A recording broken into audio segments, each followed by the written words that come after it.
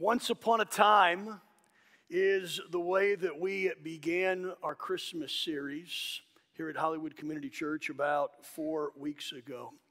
Our Christmas series has been simply titled A Christmas Tale. And for the past month, we have told the story of a king. Not just any king, but we've told the story of the King of Kings and the Lord of Lords. It's not a fairy tale.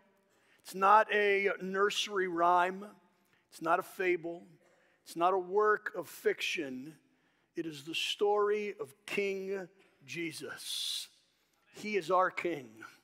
And I trust today that He is your King. Yet the story of our King is different than the story of any other king. Yes, our King is eternal. He's all-powerful. He's all-knowing. He knows everything, absolutely everything. He's sovereign. No one can replace Him, and certainly no one can defeat Him. No one could humble Him, and all must honor Him. As a matter of fact, Paul tells us one day that all of us, every person that has ever lived, will bow before King Jesus and recognize Him as King of Kings and Lord of Lords. Yet here's the amazing thing. Yet He of His own volition, He of His own will, humbled Himself and became like one of us. To me, that's the most amazing part of the story. I want to read Luke chapter 2. I think we'll put the verses up on the screen. Luke chapter 2, very familiar passage of Scripture. Luke chapter 2, the first 7 verses. In those days, a decree went out from Caesar Augustus that all the world should be registered. This was the first registration when Quirinius was governor of Syria. And all went to be registered, each to his own town. And Joseph also went up from Galilee to the town, or from the town of Nazareth to Judea, to the city of David, which is called Bethlehem, because he was of the house and lineage of David, to be registered with Mary, his betrothed, who was with child. And while they were there, the time came for her to give birth. Verse 7, very, very familiar verse.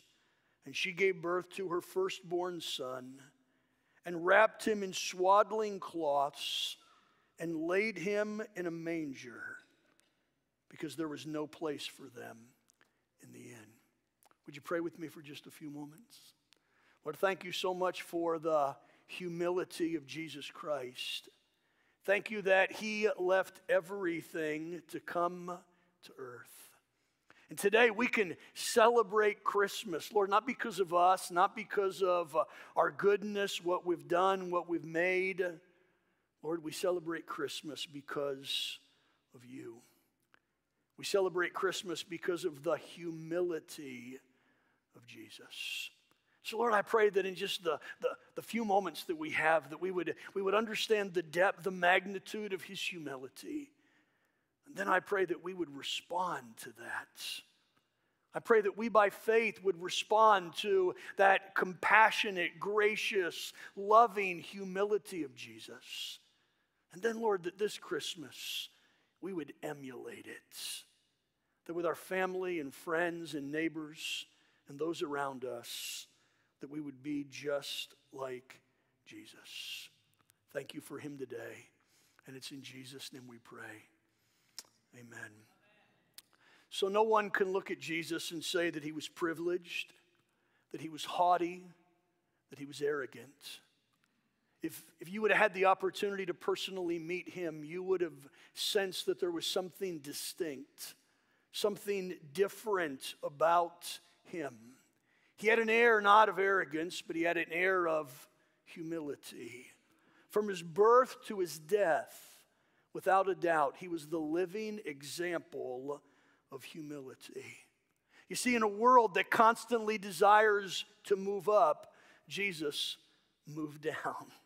Think about that. He was willingly demoted instead of being promoted. Who does that? I cannot imagine any of us volunteering to be treated in the way that Jesus was treated. Think with me for just a moment the magnitude and the depth of his humiliation. You see, Jesus, from one moment to another, transitioned from comfort to discomfort.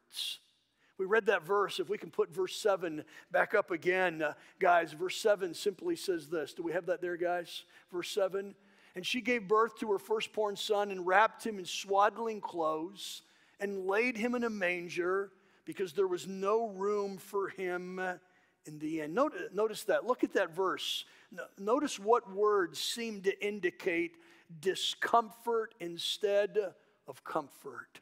Swaddling cloths. They were cloths that were just tightly wrapped around him. That certainly doesn't seem comfortable to me. A manger. Who wants to lay in a trough? Because there was no room for him in the inn. You see, there's no way that you and I can even begin to imagine the humiliation and the degradation that Jesus experienced when he left heaven, when he came to earth. We call it the Advent, when he took upon himself human flesh, the incarnation of Jesus. Many people have lost their wealth. Many people have been stripped of their power. Many people have been embarrassed in public, and others have been humiliated in court. But no one has experienced the magnitude of humiliation that Jesus suffered. From one moment to another, he left the glory of heaven, and he arrived in a stinky, dirty cave surrounded by animals. One moment he was the Son of God, and the next moment he was the newborn son of Joseph and Mary. One moment he was the one who never needed anything, and the next he was an infant that needed absolutely everything. Think of this. I don't mean to be sacrilegious, but one moment he was completely pure, and the next moment, he had a diaper on, or something the equivalent of a diaper that needed to be changed. You see, from one moment to the next, Jesus moved from comfort to discomfort. Think with me, he went from being worshiped to being ignored. Isaiah chapter 6 and verse 3 tells us that there are seraphim that are gathered around the throne of God, whose job it is to continually praise him. 24/7 they cry out, "Holy, holy, holy is the Lord of hosts. The whole earth is full of his glory." You see, for years and for decades and for ages, he had been used to constant, continual praise. But at his birth, Jesus was no longer the center of worship. To his parents, he was a child. To the guests at the inn, he was just another crying baby. To his siblings, he was just the older brother.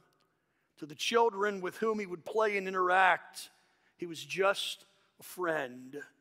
And to the people of Nazareth, he was just the carpenter's son. Little did anyone know that the baby in the manger, the child playing at his father's knee, the carpenter's apprentice, was none other than Almighty God, King of kings, Lord of lords, the very center of the universe, the one who is worthy of our praise. Think about this. He went from being in a world of love to all of a sudden being in a world of hate. From the moment of his birth, Jesus was immersed into a world filled with hate. The Romans oppressed the Jews, and as a result, the Jews hated the Romans. The religious elite despised the poor, and the poor despised the Pharisaical attitude of the religious leaders. The world was filled in Jesus' day with oppression, abuse, wars, and rumors of wars. You talk about culture shock, leaving one culture and all of a sudden immersing yourself in another culture.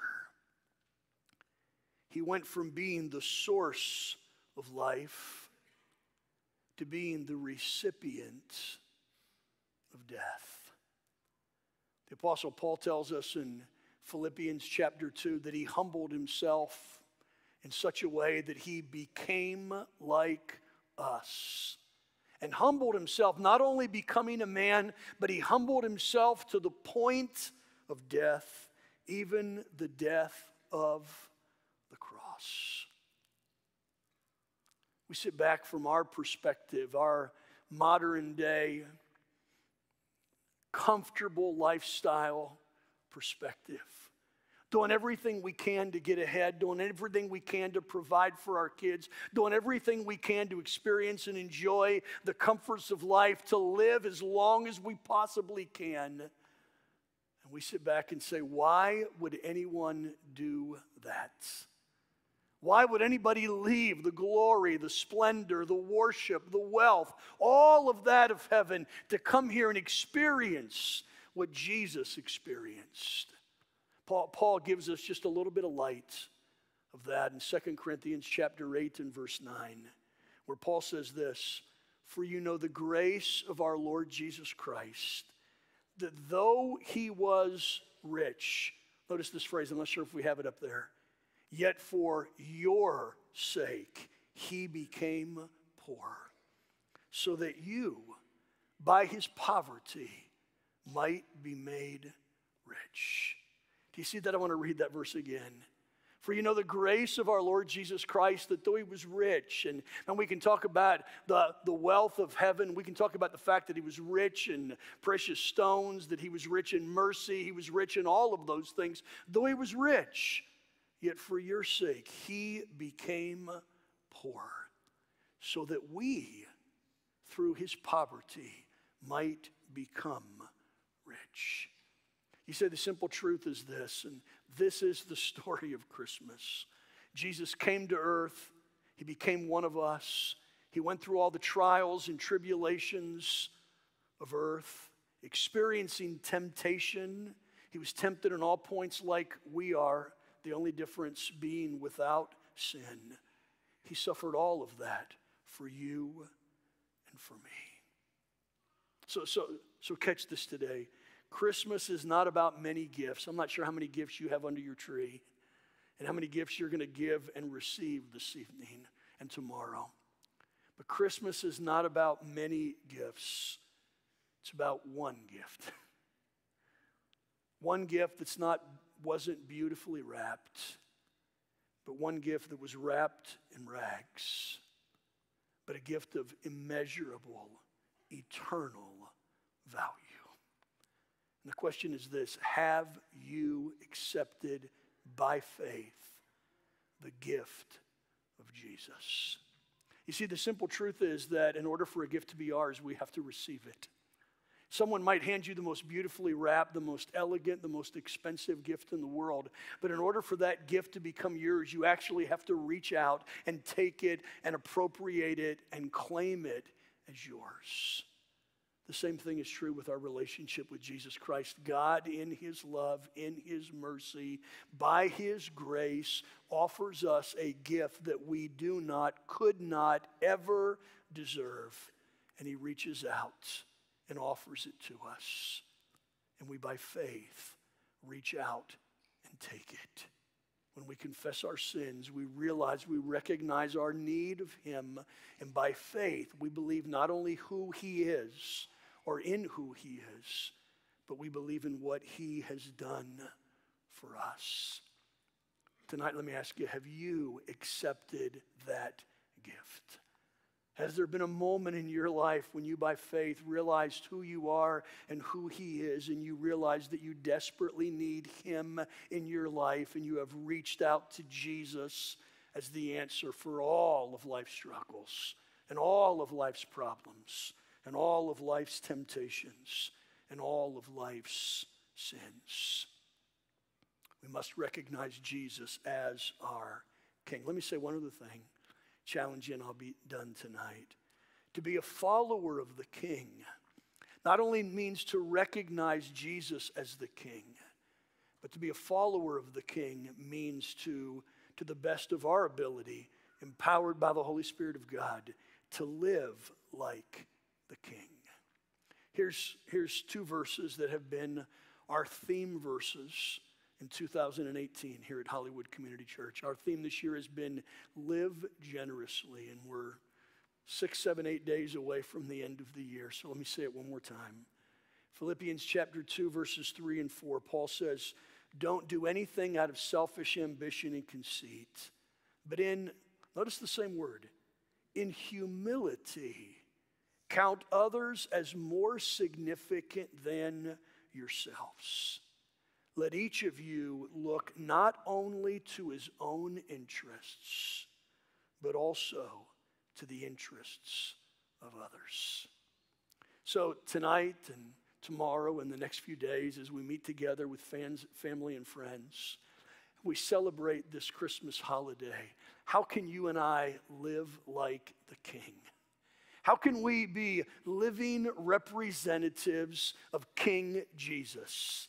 What is the best way to do that? Let me give you 3 simple ways, and I'm done. The first is this: look for ways to serve others. You might sit back and say, hey, Brian, they're just family. They get on my nerves. They aggravate me. Look for ways to serve others. Yeah, actually, look for ways to love on and serve even those family members that might not be your favorite family members. Even loving on those who might not love you. Because, by the way, that's exactly the way that God loves us. Look for ways to serve others. Look for ways to be generous, above and beyond what you've already purchased and wrapped and put under the tree. Look for ways to be generous. Jesus was generous in everything that he did. He said, it's more blessed to give than it is to receive. Look for ways to be generous. And this might be the most difficult. Look for ways to be forgiving. Look for ways to demonstrate forgiveness to those who have aggravated us, to those who have angered us, to those who have offended us. Look for ways to be forgiving. Someone has said that we're never more like Jesus than when we forgive others. And by the way, Paul tells us in Ephesians 4:32 to forgive just as God, for Christ's sake, has forgiven you. You see, Jesus, when he came, was light in the midst of darkness. There was something about him that was distinct.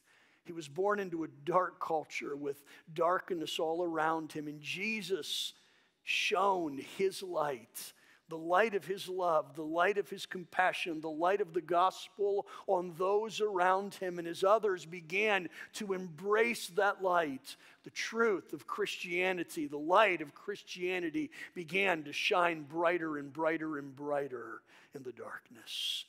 That's exactly what we have been called to do. As Jesus, the light of the world, we are called to share, to reflect his light through our lives into the lives of others. Let's do that this Christmas season.